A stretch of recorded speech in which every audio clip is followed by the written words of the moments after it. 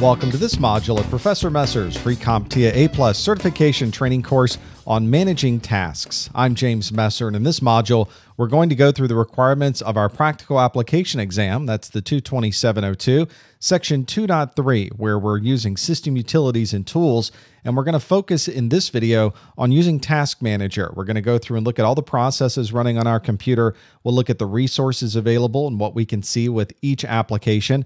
We'll see the priority that each application and each process is using. We'll also learn how to administratively terminate any of the running processes on your computer, all by using the Task Manager. The Task Manager itself is a handy tool, especially when you're trying to find out what application is taking up all of the memory on this computer, or which one is using the most amount of CPU cycles at any particular time. You can see which applications are accessing the disk, which ones are reading things from the disk or writing things from the disk. There's a wealth of information in the Task Manager.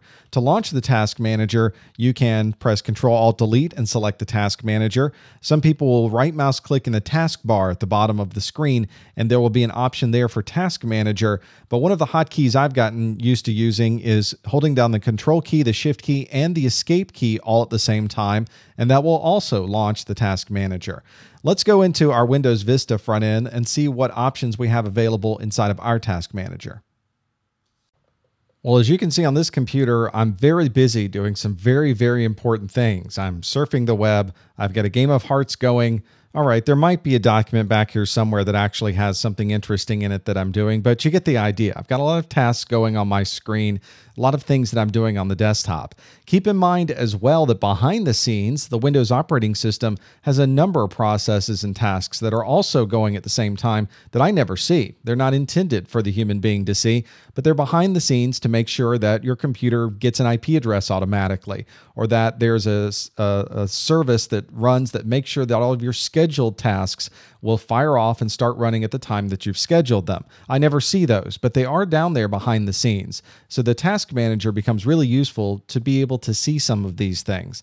As I mentioned, we can go to the right mouse click in the toolbar and select Task Manager, or we can use that 3 keystroke of Control, Shift, and Escape, and we get the Task Manager screen. Now, the Task Manager screen has a lot of different tabs associated with it.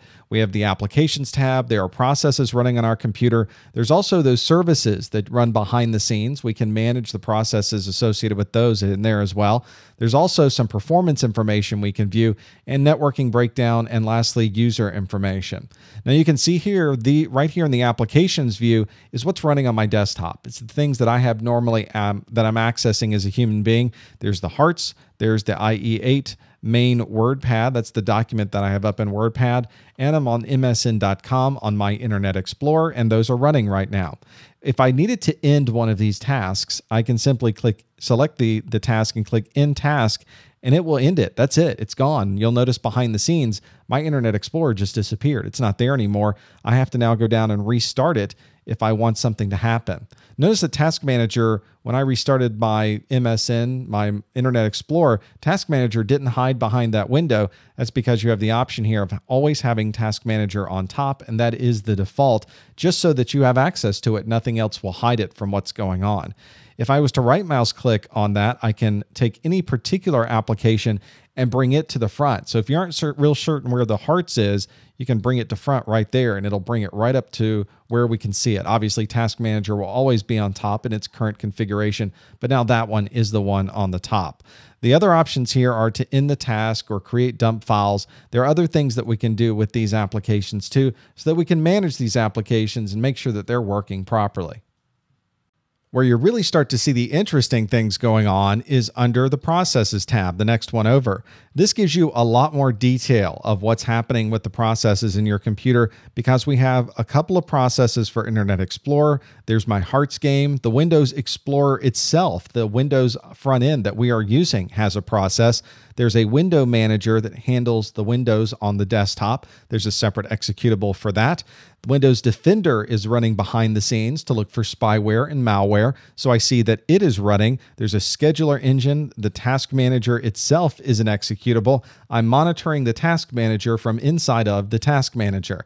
And you can see there's also VirtualBox add-ons, WinLogin, and there's the WordPad application. So a lot more detail here. You notice there's more columns available.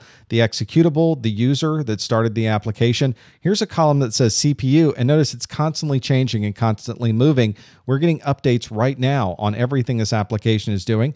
I added this memory view so I could see what memory each one of these is taking, and there's the description of the application.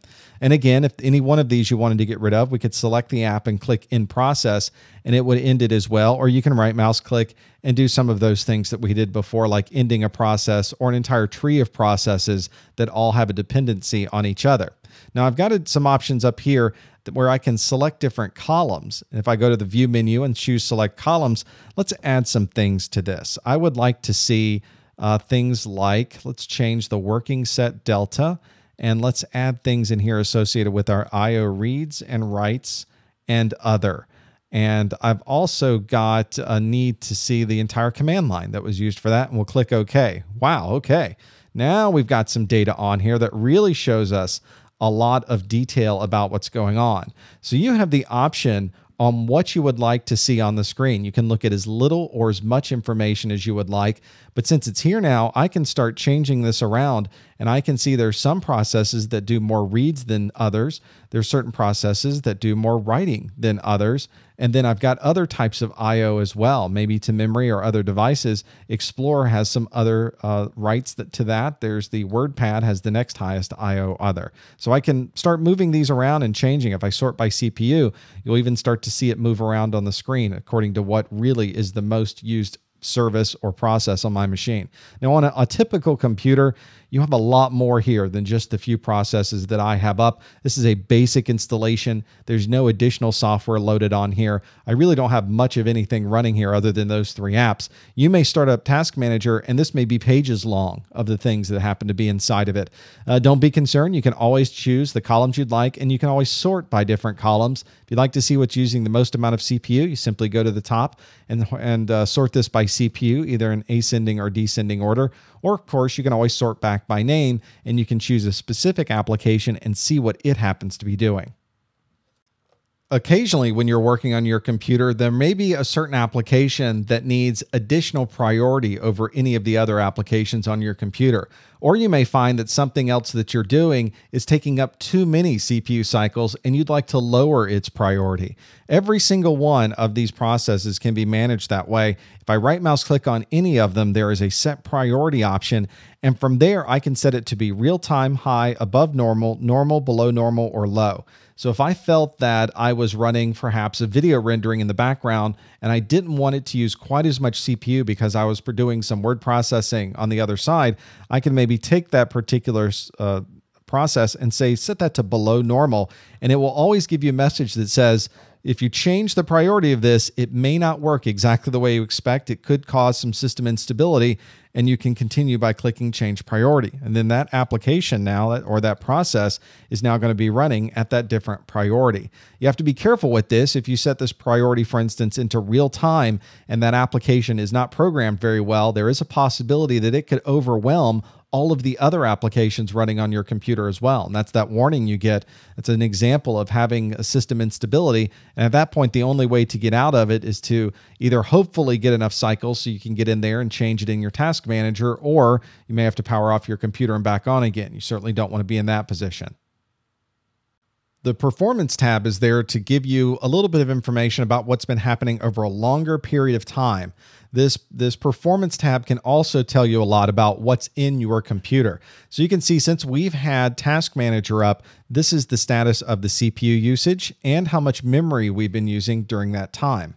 I can also see how much physical memory is in this computer. I have 511 megabytes. It's a 512 meg operating system environment that I've created.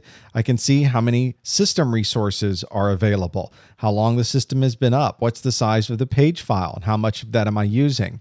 There's also a great little utility in here called the Resource Monitor. If I click on that, it's going to bring up this view. I have to bring up my Reliability and Performance Monitor. Let me click Continue. And what that will bring up is a much more detailed view about what's going on my system over a much longer period of time. Let's minimize our task manager here real quick and we'll be able to see this. My resource monitor is now showing me information about CPU, disk accesses, the network, and the memory, and it's giving me a breakdown of highest and lowest. And if I click on any of these like CPU, it rolls up for me exactly these same processes, and it shows me more information about them, how many threads, the CPU utilization, and the average CPU utilization for those.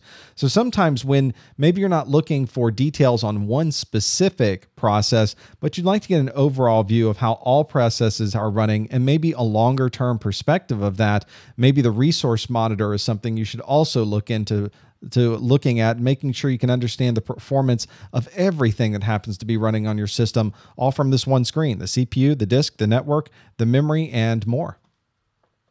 Let's review some of these things that we've learned about managing the tasks on our Windows environment. What are 2 ways to start the Task Manager? Well, if you recall, I gave you 3 different ways that you could use to start the Task Manager. One of those ways is to do Control-Alt-Delete. Another is to right-mouse click the taskbar and select the Task Manager. And another is to hit Control, Shift, and Escape, and it will pop up the Task Manager. So any 2 of these will work. Just remember, if you do Control-Alt-Delete, you have to then select the Task Manager option, and the right-click the taskbar, you also have to select the Task Manager option. The next question: which Task Manager tab contains global memory information?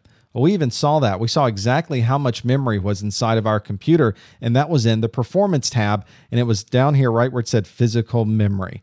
And the last question is: what utility provides a consolidated view of system resources? We saw that. We saw CPU and disk and memory, and we were able to view that in this short-term view, all of those at one time. It's even right here on the screen. You can see the button for the resource monitor. Well, that covers the requirements we have for our 227.02 section 2.3, where we now know how to go through our process list. We can see resource usage for all the processes. We can do termination and priority of all of those processes as well.